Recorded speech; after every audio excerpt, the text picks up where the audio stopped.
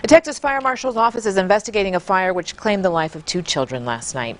It happened on Highway 42 in Rusk County around 4:30 p.m.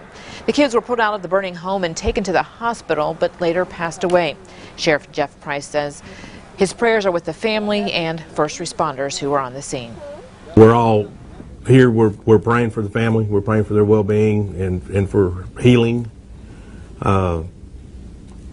We're working with the officers that were on the scene, the firefighters and stuff, because a lot of them have children or grandchildren that are in that age group, and it does affect the first responders when they go out and they have to deal with something like this, especially a small child's death. The cause of the fire has not yet been determined.